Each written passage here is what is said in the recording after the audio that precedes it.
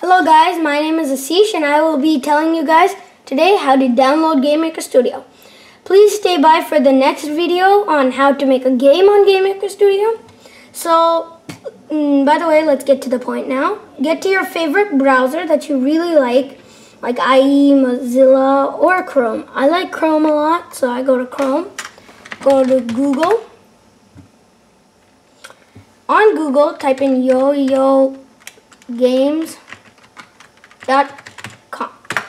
Enter. You should see Yo-Yo Games as the first one. There should be GameMaker, all this stuff.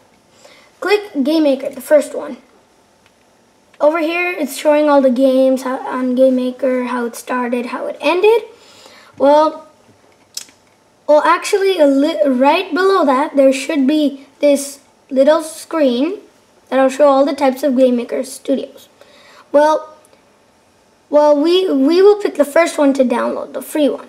So when you click the download button, it should take about 20 minutes to do so. Depending on the current speed, it will take less or more time, but average is about 20 minutes. And since I already have GameMaker Studio, I wouldn't want to download it.